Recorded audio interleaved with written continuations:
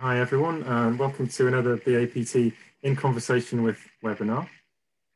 Here we are in 2021 in another lockdown with COVID virus, and heading towards another great conference as well. The BAPT conference is celebrating 100 years of psychological type this year, doing a virtual conference. We've got some amazing speakers from all over the world, some great experts to share in this special conference. So do have a look at that on bapt.org.uk. We, the British Association for Psychological Type, we're a charity based in the UK. Our mission is to spread good information and best practice to do with psychological type. We've got a great guest here today who is quite well known in the type community for defending type and Myers-Briggs against negativity and attacks. But he spent a long time as an organizational consultant. He's worked with the great Otto Kroeger and basically runs the company which he founded now. So it's a great pleasure to welcome Hile Rutledge to today. Hi, how are you doing, Hile? Doing well. It's very exciting to be here. And thank you. We've got people from all over the world in this conversation. So thank you for plugging in and inviting me today. I'm honored.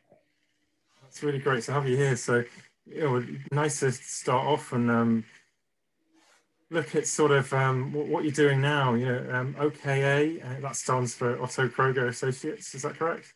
Yes.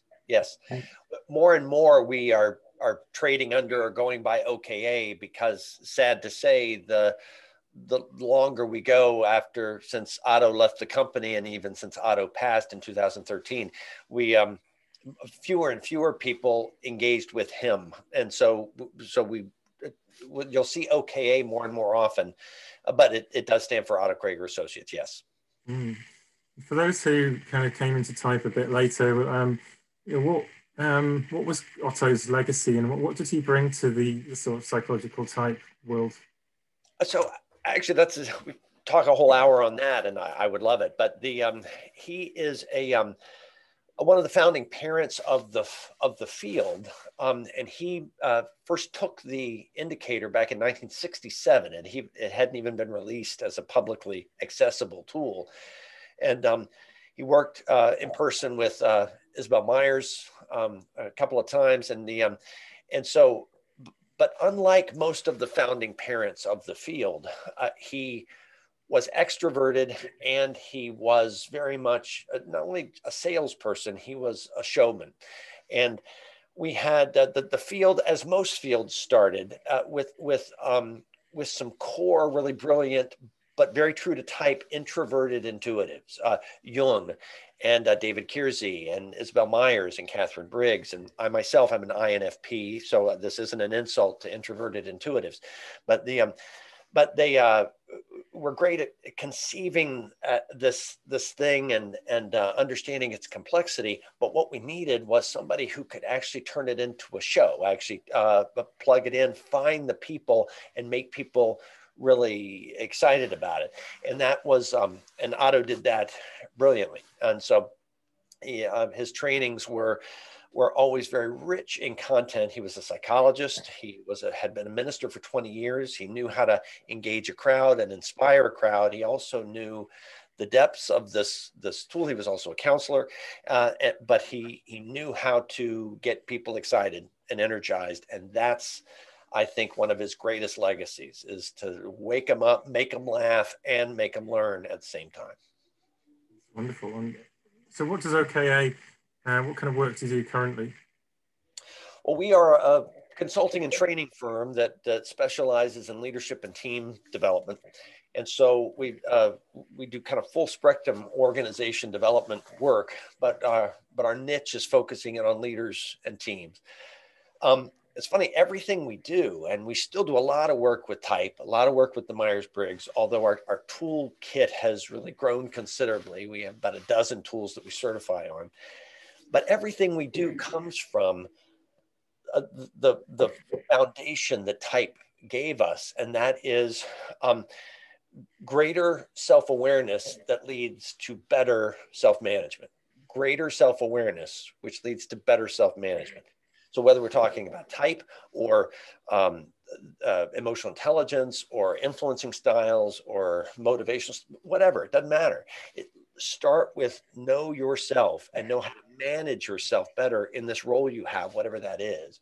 And so that Otto's view of type actually built a foundation that we now apply to every tool we use. We just got a question. What was Otto's type preferences?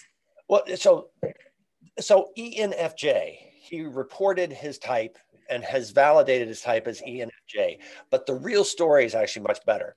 That the first time he took the indicator in 1967, he came out an ENFJ.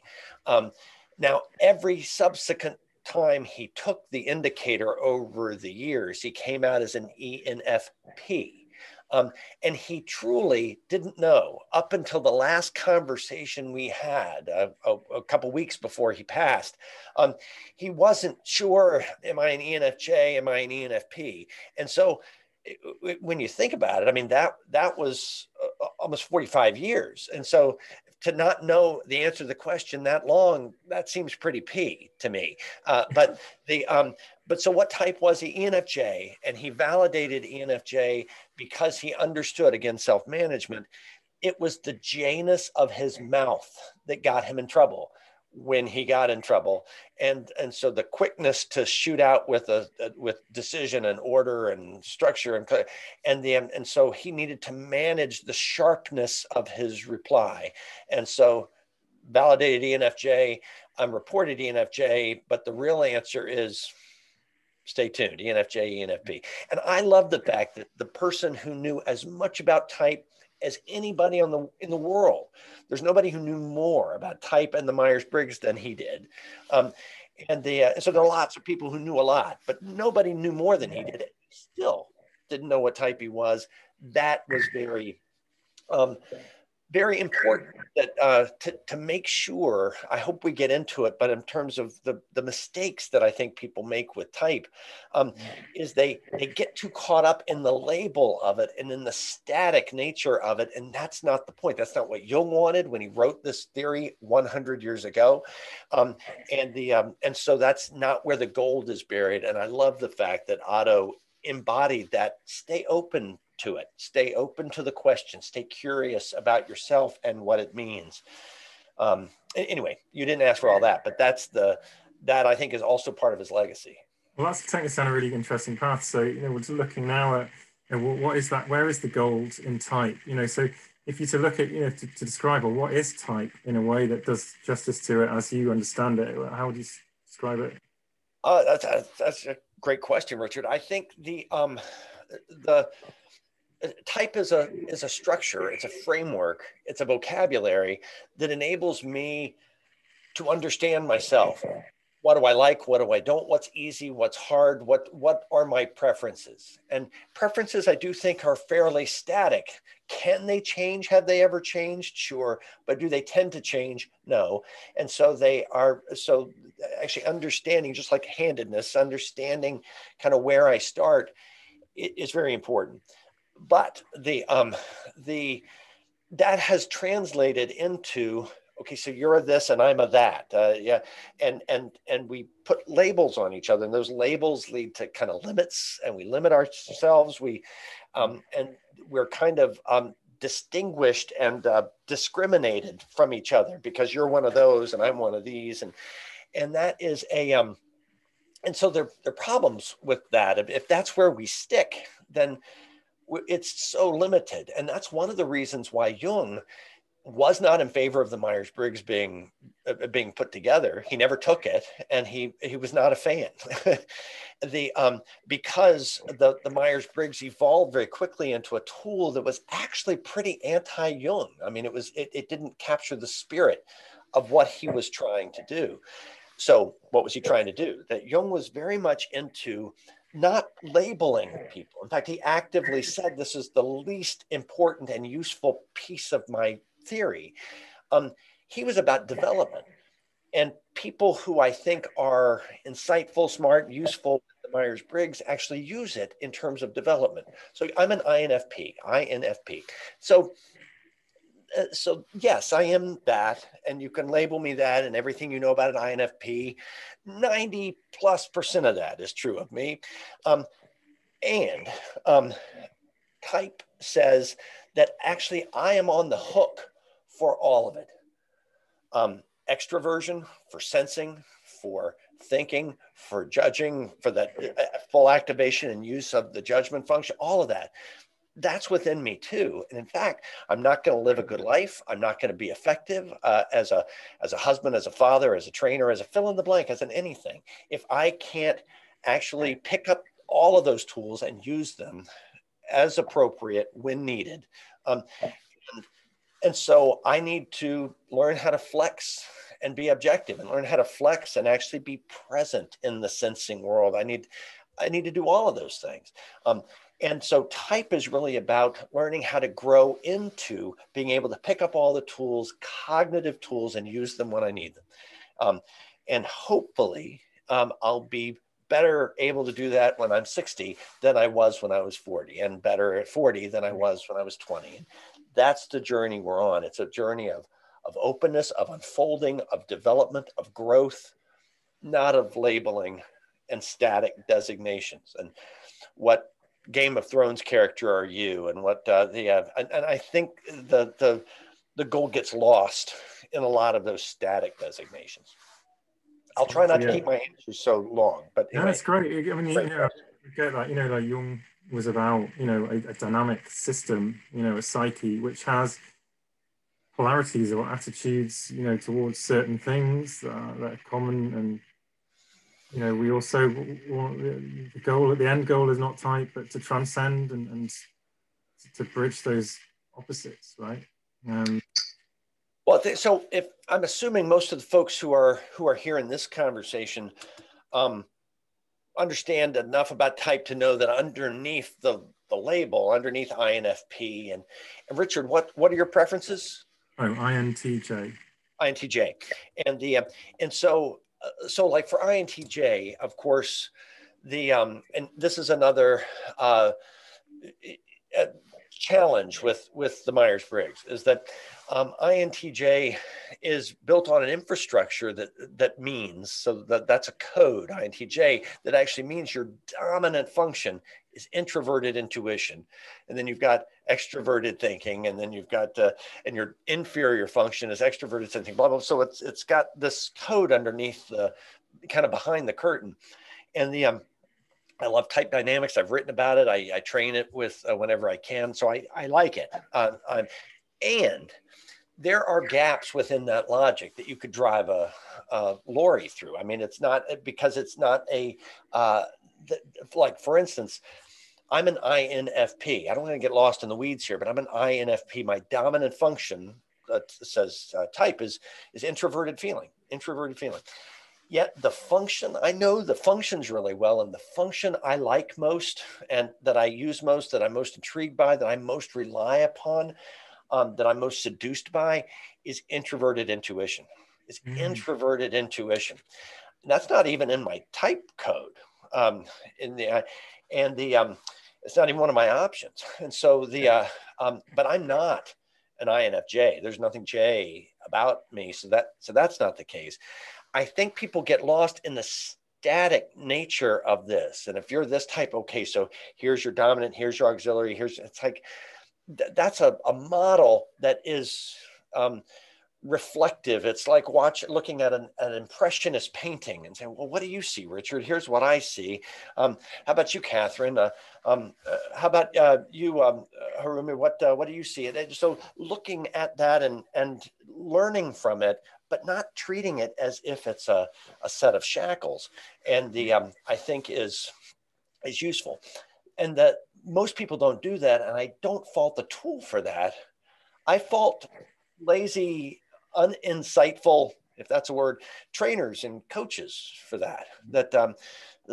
Coaches and trainers that need scripts and rigidity rather than open conversations that really explore. Anyway, that's it's interesting when you talking about the type code, and then seeing what's behind the curtain. To switch that around, it's like creating like Myers-Briggs did like a four dichotomy questionnaire. It's like it is putting a curtain over Jung's model. It's like it created the curtain, which kind of to some degree obscures what Jung's kind of eight functions.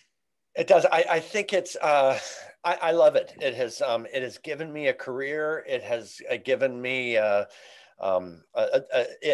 mean, the Myers-Briggs, so I'm a devoted fan. It has contributed immeasurably to my marriage, to my family, and I think it has also planted some seeds that that have made life hard for itself. It's violated some of the core tenets of Jung. I think it, unfortunately, and this isn't the tool's fault, but I think its publisher doesn't always have its best long-term interest in mind. I mean, I think it's set up some things around protecting its cash cow that have kind of hurt the growth and of the tool, which I think is a shame. But I think it's a challenging tool in many ways that I also happen to love. Yeah, I would say for me, that's how I got into psychology in the first place at all. Was really? Oh, really? Through just learning about Myers-Briggs, and it led me to do an MSc and so on.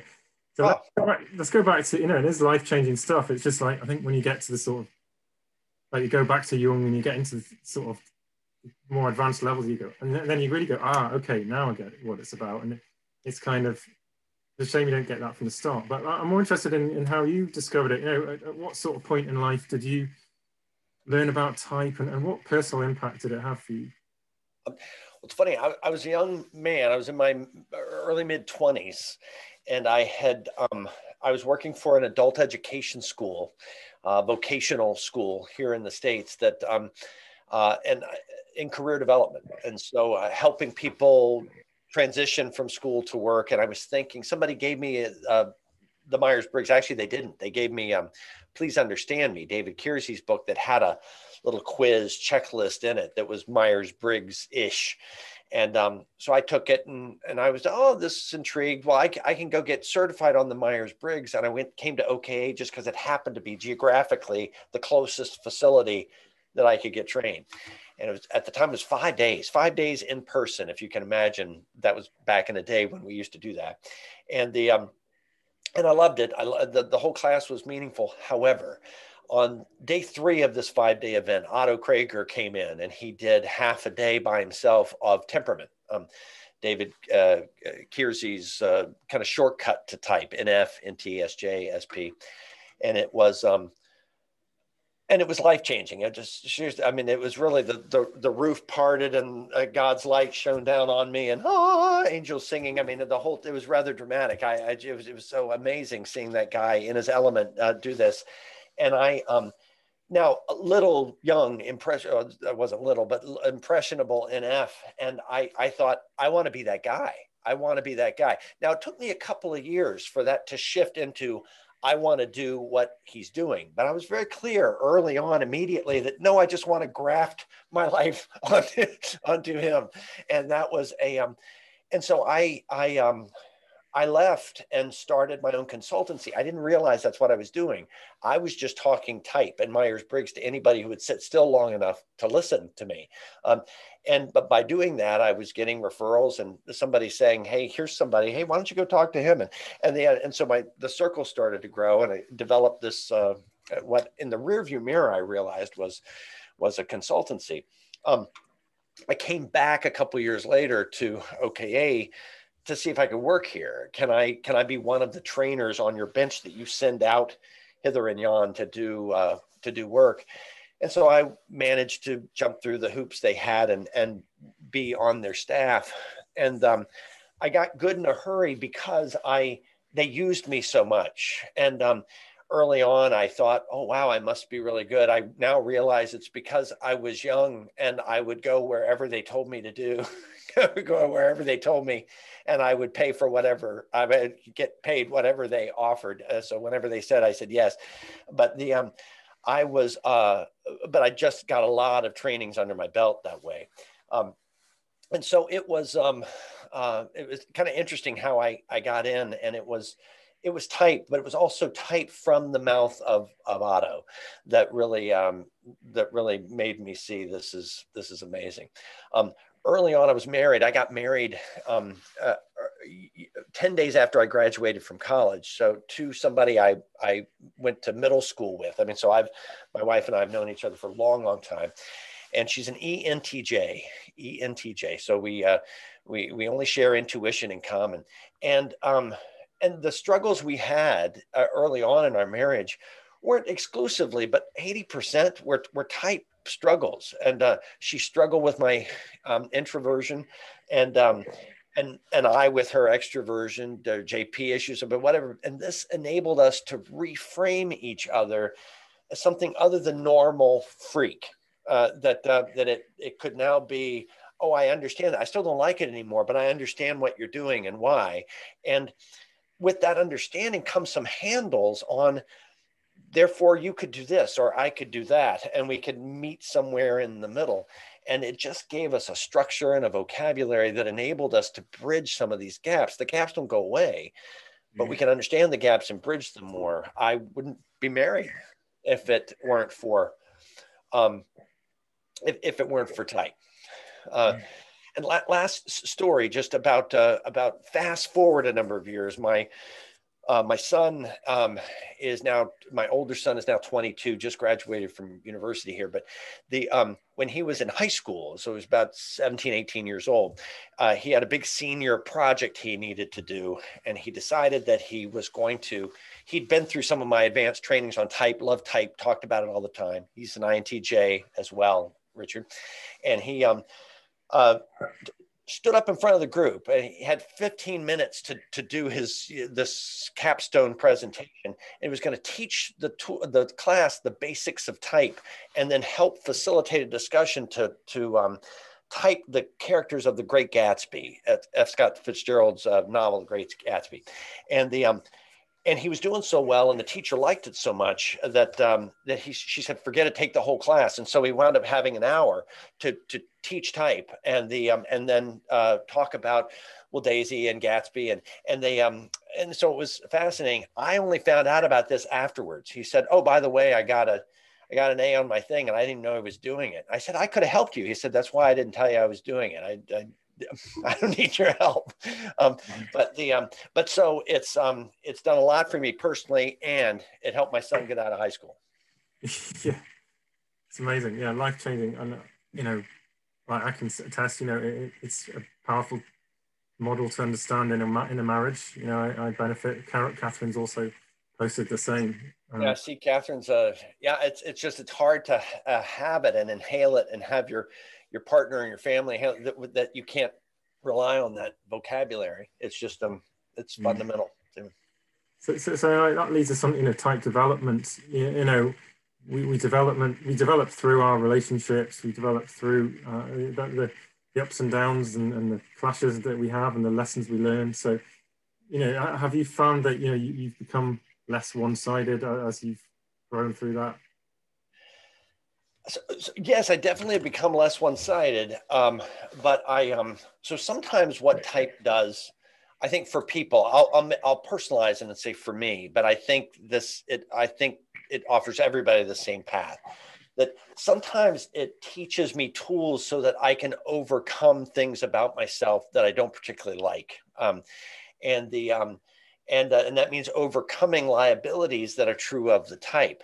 And sometimes instead, and I'll be specific about that, but sometimes instead what it does is it lets me know that that's just there and I got to make my peace with that. And so for instance, one of the things, and it's very true of NFPs in general, but specifically of INFP, of my type preferences, that the desire for connection and harmony, that introverted F driver, and that extroverted intuition, that open, flexible, inquiring, curious, air out in the air, that combination is can be delightful. It is also passive aggressive, and that if I want to go over here or I don't like that, rarely does the INFP say I want to go over there. I don't like that.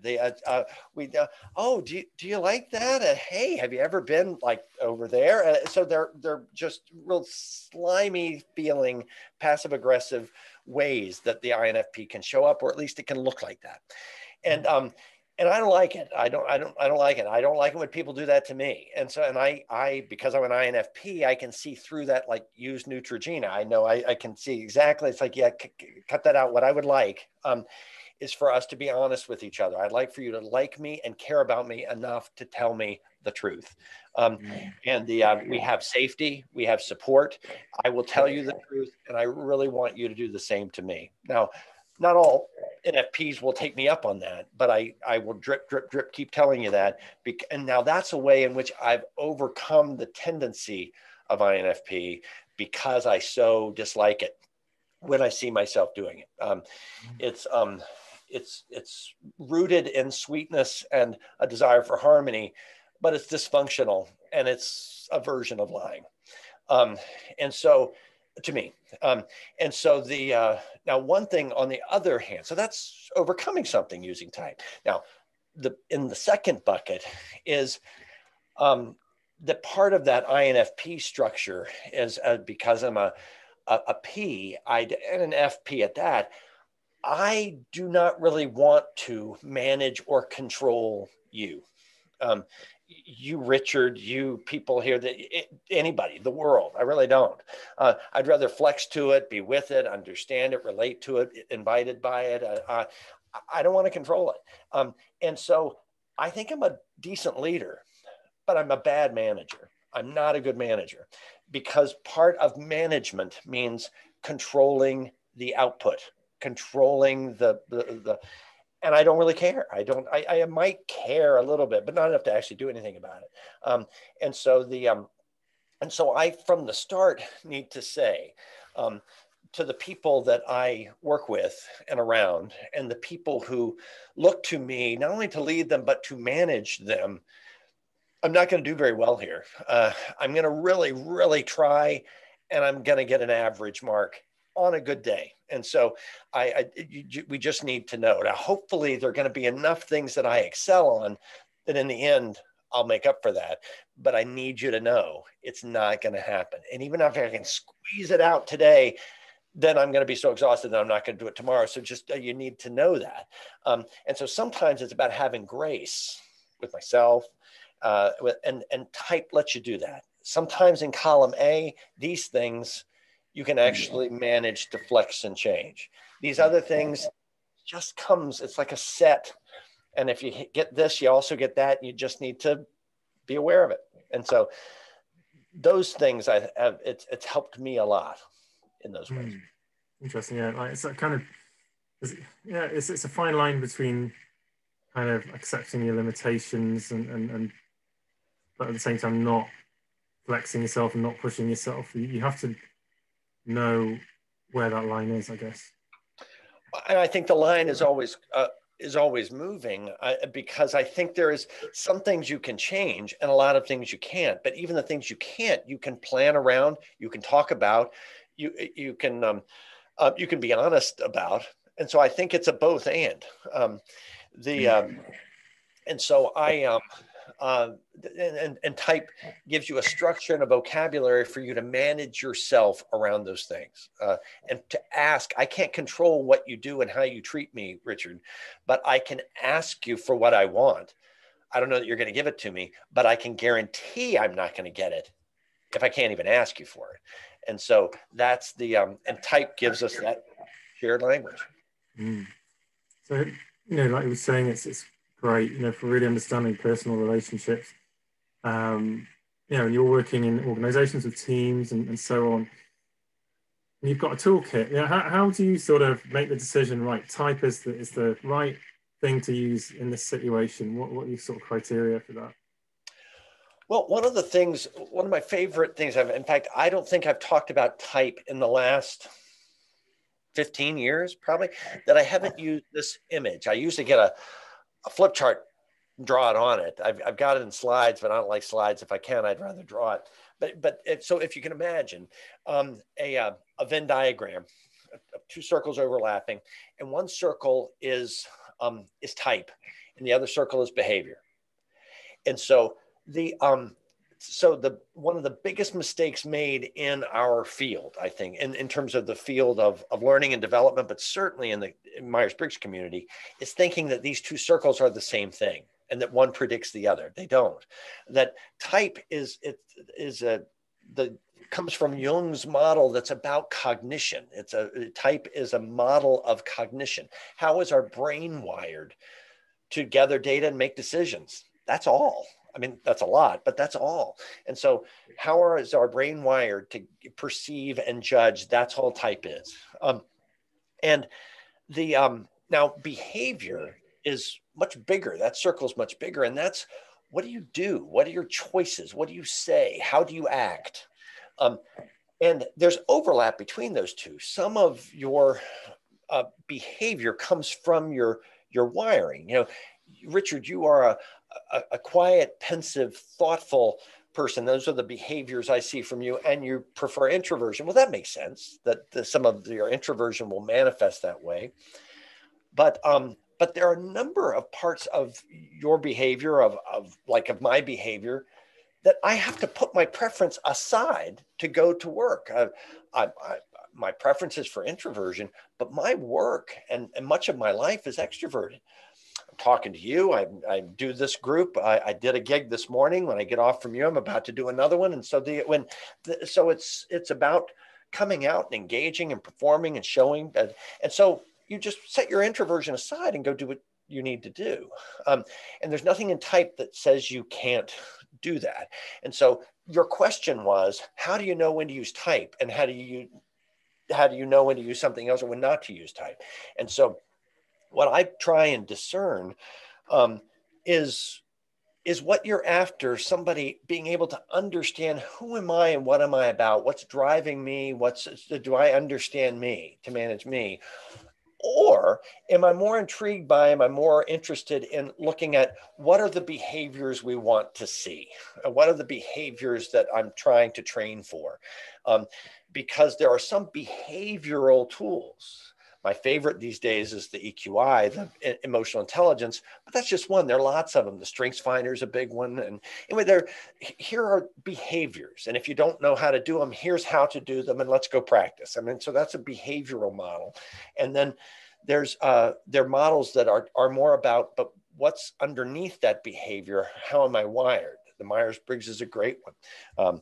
There are other type tools. We've just onboarded a tool called the Drive that's about motivation. And so what's driving and draining your decisions? And so that's great to use along with behavior. Behavior is the what, the drive is the why behind what you're doing.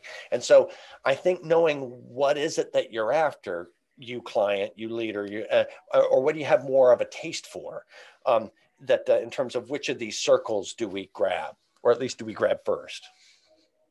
Yeah, it's a great point. You know, that in some models, personality equals behavior to pretty closely, but in type, it's really, that's not necessarily the case, is it? As you say, right. Someone's behavior could tell a completely different story to what their underlying dispositions and preferences are. And in fact, so I mean, you know this very well as a counselor, but in terms of if you imagine that Venn diagram of type and behavior, if they overlap quite a lot, significantly, and so basically that means I just show up as myself and I fit so easily into whatever role I have, whatever job I have. I mean, that's nice work if you can get it. But for a lot of people, there's not. I mean, there's significant amounts that don't overlap, and some, the circles are almost completely disconnected. Just a quick story. I had a guy, it's been a while, it's been 7 or 8 years, but it was a physician here in the States that was, he was a surgeon. He was a surgeon. Now, surgeons, we know, if you're into type and have thought about this or looked at the research, surgery as a gig, I mean, as a job, is very introverted, very sensing, very thinking, very judging. It's ISTJ. So there's a big draw, a self-selection of ISTJ to surgery.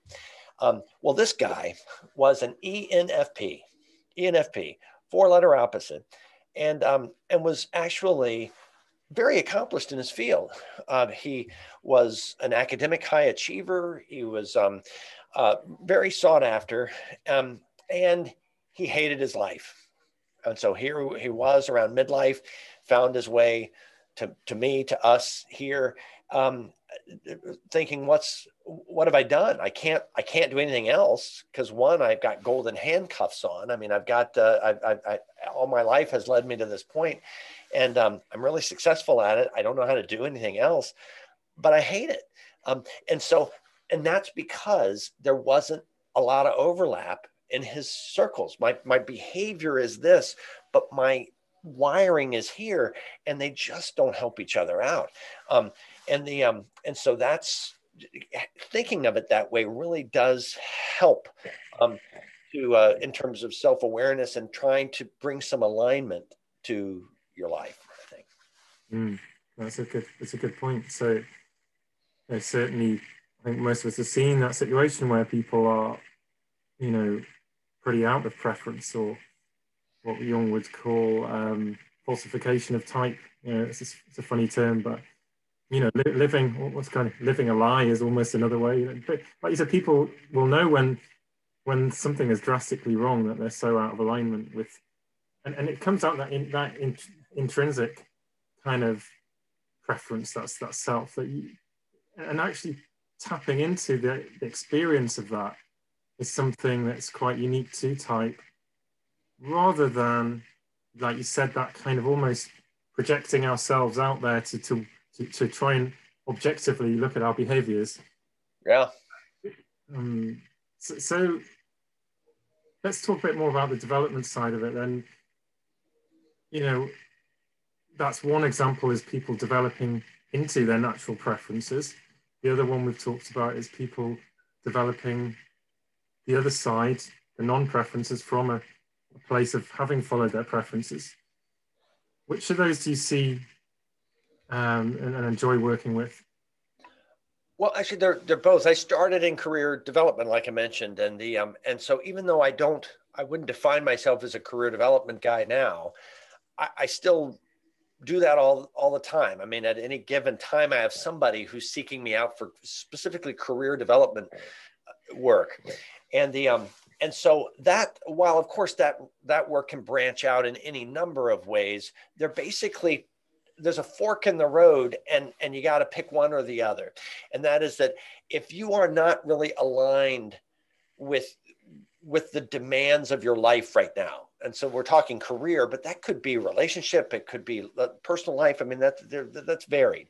And so if how you're wired and the you that you now understand yourself to be, and the me here at 50 was maybe not the me here at 40 or me here at 30. So that my understanding of that shifts and morphs. And so my understanding of that, what I am and who I am, doesn't really align with the roles and expectations I now have to fulfill.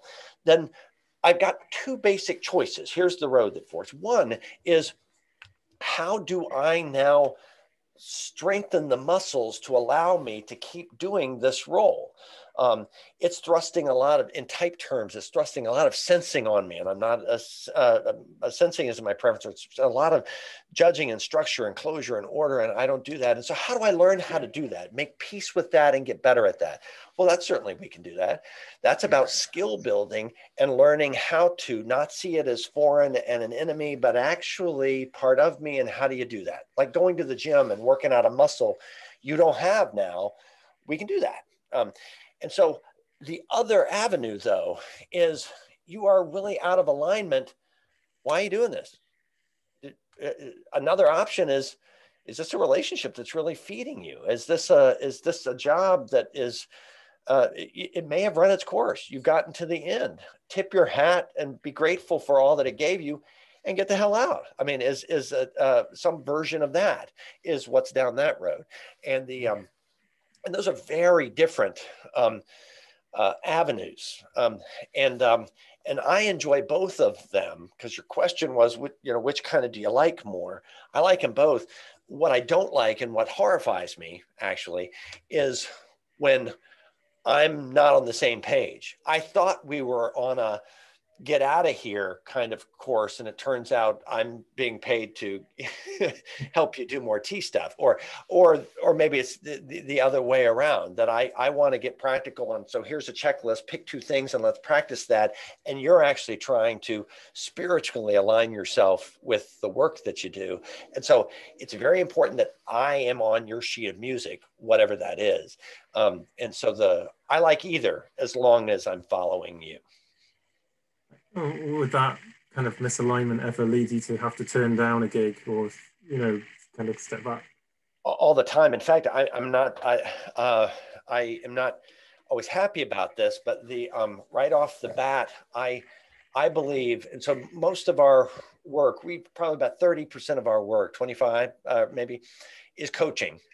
So we do coaching as a firm.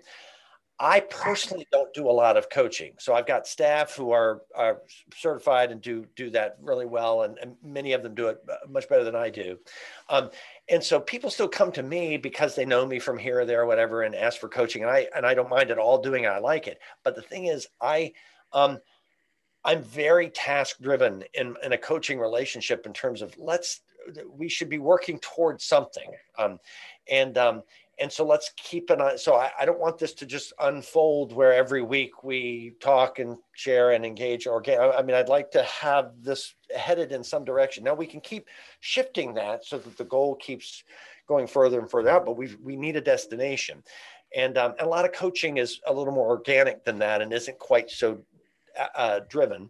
And the other thing is that I think that I want to be honest in a coaching engagement, which means that sometimes, even though you, Richard, are paying me to coach Harumi, it's that if you just want Harumi to have more skills, well, if it turns out in that natural coaching, honest engagement, she goes, "Why am I here? What am I doing?" Then we need to actually go down a different path. And so sometimes if the employer, whoever's paying, realizes I'm not going to read off of your checklist, then they say, "Well, why would I pay you?" That's like, maybe you shouldn't. I mean, maybe that's not the, and then so I've turned down some jobs there. I don't say that arrogantly, because I don't like not being able to help some people, but I definitely have a point of view, and a point of view some people don't want. Yeah, well, it certainly aligns with the introverted feeling integrity. That's for sure. I hadn't put it in those terms, but yeah, I guess that's right. Yeah. So we're at 1:45 now. It'd be good to have another few minutes. And one thing we mentioned before was about Pop Your Bubble. This was a program you were bringing online. Well, what's that about? Oh, well, actually, it's funny because I just did it last week for the first time, but a couple years ago. So here in the United States, Donald Trump was elected back a few years ago, and the next year, so in 2017, 2018, there was a big ATD, Association for Training and Development, whatever, a seminar or a conference. And so I put a keynote together, and I was really excited about it, called Pop Your Bubble and Save the World. And my fantasy is that throngs of people would come to it. Oh my gosh, this is so great. I loved it. And so I had I loved thinking about it. And then I went and did this gig, and it kind of plopped. In fact, I had halfway through, a couple people got out and left. That tends not to be the impact I have on groups. And so but the essence of this presentation, Pop Your Bubble and Save the World, is really talking about that we are in bubbles, not just in the United States, around the world. We're in bubbles of, we tend to live with people who are like us. We go to school. We send our kids to schools with people who are like us. We are plugged into social media and media in general that tell us what we want to hear. And so and all these things just further bubble us. And it's very important if we want to grow and develop and survive. I think that we need to get out of these bubbles.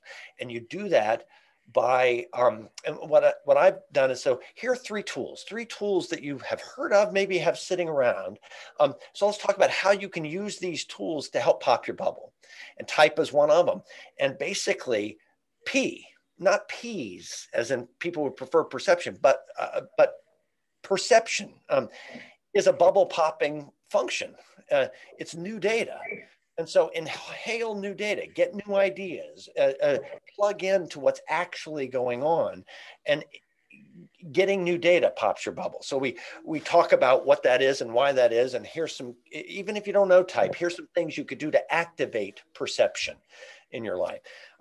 With narrative intelligence, Jung's other great gift that I love just as much as type are the archetypes. And archetypes are very important bubble popping things. That we get enmeshed in these narratives, and these narratives control and structure what we see and how we see it, and how I regard you, Richard. And so it really sets in a narrative, and those narratives can be very helpful and they're inevitable, but they're also toxic and rigid. And so one of the ways that you can pop your bubble is to question your narrative. What other narrative could this be? And so we talked about some tips on how to stretch and expand your narrative, to doubt and question your narrative, consider someone else's. And then we talked about emotional intelligence, the things like reality testing, empathy. There are flexibility. There's some key emotional intelligence behaviors that are naturally bubble popping behaviors. Take in new data and change your mind. And and so the thing that pushed against this, and now I realize why people dislike, the people who did, because not everybody did, but the people who did, they disliked it because the feedback I got was, I'm fine, I don't need anything. How do I pop his bubble? How do I pop her bubble? My bubble's fine. But it's my neighbor. And it's like, yeah, we're not talking about that. This is supplied to self, and they were still in the United States at that time. And maybe still, but it was still too fresh. I don't want unilateral disarmament. I want to know how to beat those people. And so that's not about changing your bubble. That's about finding more people who understand my bubble and let's go beat them up, which is not a training I will ever be able to deliver. But anyway, again, more than you asked for, but that's the pop your bubble, save the world. I still do that from time to time, but that's been a real interesting journey. It's wonderful. What a great project. I think it speaks to Jung's, ideas of one-sidedness being something broader than type as well. Like you said, type is a part of that. It's a great model for understanding it. It's not everything about one-sidedness. Absolutely. And crucially, the point is that it starts at home. You have to look at yourself to change the world.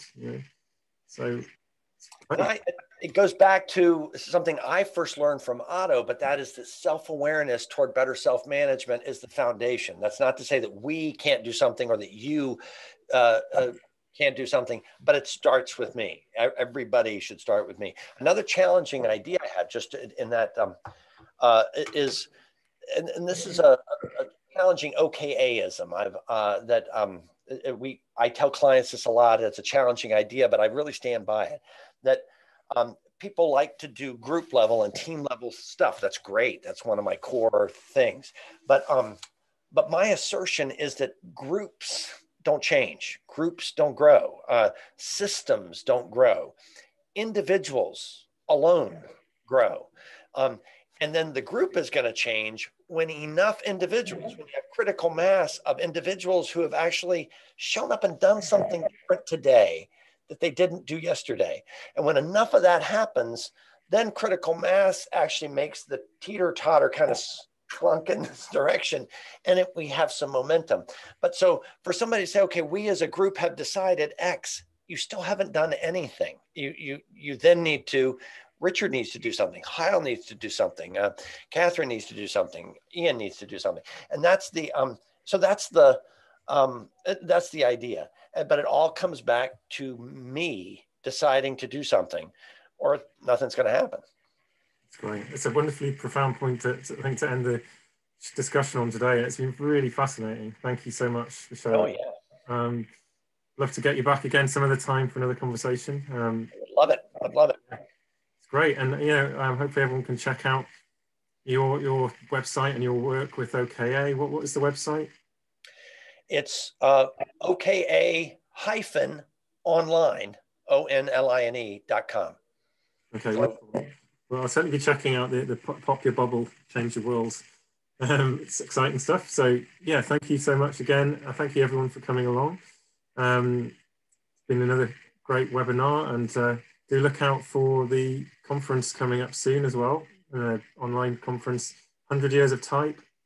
Hope to see some of you there. And you guys take care. Stay safe. All right. Thank you. Be well. Cheers. Bye-bye.